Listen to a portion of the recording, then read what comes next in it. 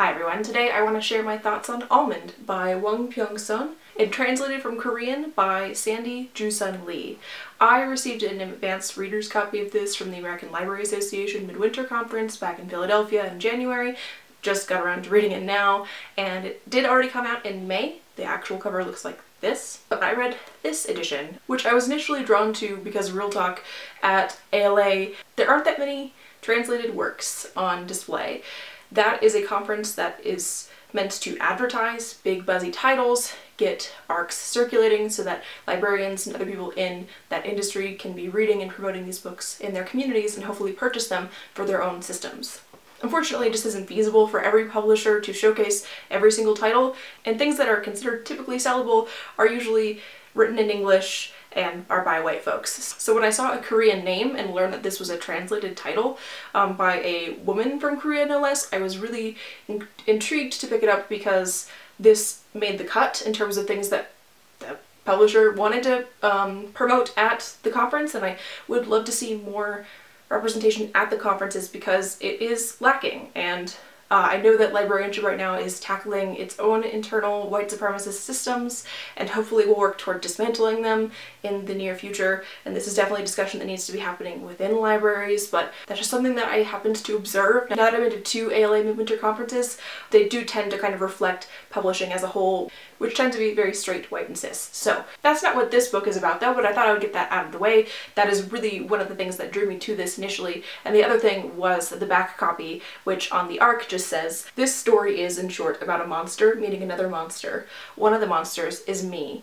This monster is actually a young boy named Yeonjae who has alexithymia, which is a term for a medical condition in which someone is unable to understand, process, or really feel emotions. So that's kind of how he views himself, as this lesser person, maybe even lacking humanity because he doesn't have the ability to express feelings or understand when feelings are expressed to him. So you're following him going through life. He does experience some pretty severe traumas and then is forced to grapple with how he doesn't really know how to internalize those things or react to them in a way that makes other people feel comfortable. And there are some really powerful scenes in this novel of his mother and grandmother trying to teach him how to feel and how to respond to feeling if he is unable to feel, to at least make other people understand him and not see him as this kind of blank slate person, because there is an inherent fear in not being able to understand what someone else is thinking or feeling.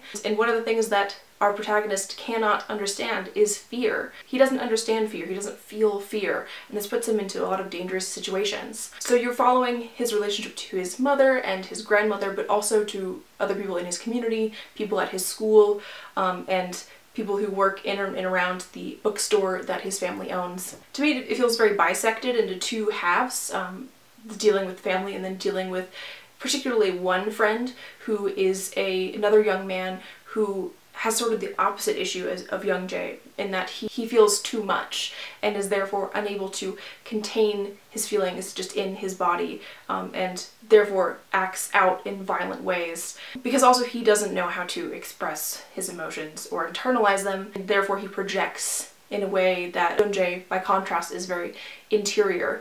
And so you see these 2 boys kind of foils for each other, and you see how their relationship grows. There is a particular scene involving a butterfly that I will not soon forget. If you've read the book, you will know what I'm talking about, but I just loved that contrast. I thought that was really rich for self-reflection and thinking about my own reactions to feelings and kind of seeing these 2 extremes. Another thing this book made me really think about is the nature of emotion itself, in that we feel feelings and we have these very specific words to describe them, but we don't feel the same things when we use these words. This is exemplified when Yeonjae's mother is trying to explain to him how to react to certain things, as if there is only one proper way to emotionally respond to a situation.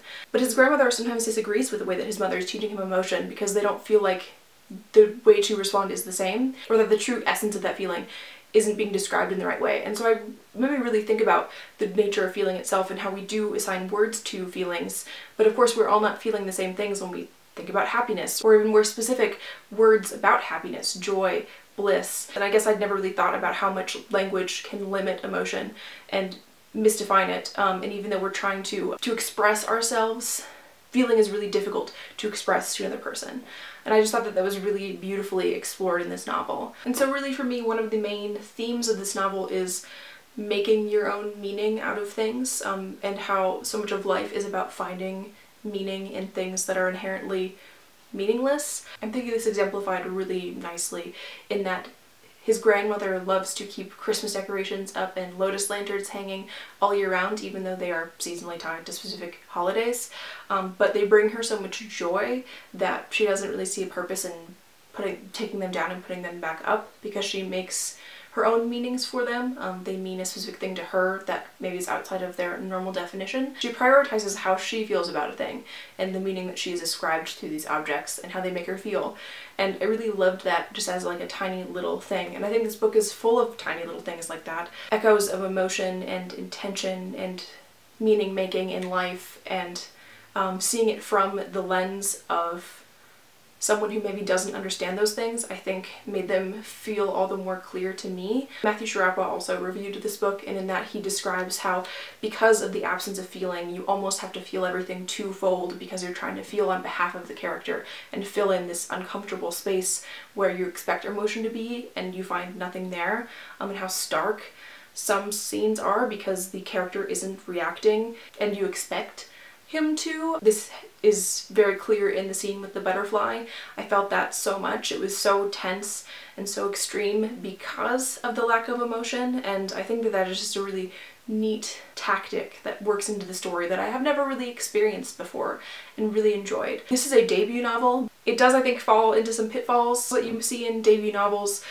Things kind of coming together in a way that feels almost too perfect, too constructed. I definitely felt echoes of that, particularly at the end. You know, perhaps things just tying up a little bit too neatly, but at the same time, I teared up at the end because I thought it was really beautiful, and I can maybe forgive it for that because it was effective in eliciting an emotion in me, and therefore I do think it is an effective ending, even if maybe it was a little bit cliche or a little bit unrealistic.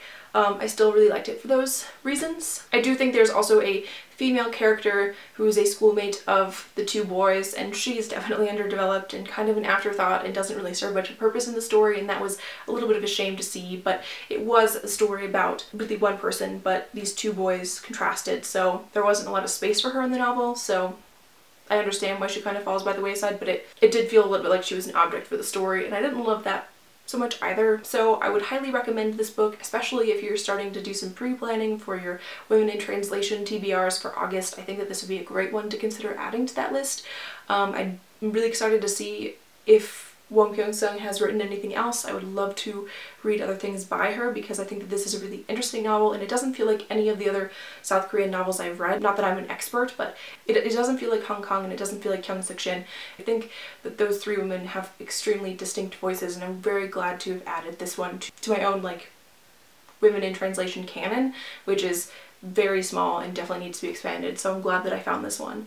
And I would love to see more translated fiction talked about on BookTube and also at ALA. Not that I have any sway with that giant, you know, organizing body of the profession, but I think that would be really great, and I'm really glad that I got this one there. So please check out Almond if anything in this review sounded interesting to you. I'd love to hear your thoughts down in the comments, and other than that, thank you all so much for watching, and I will see you next time.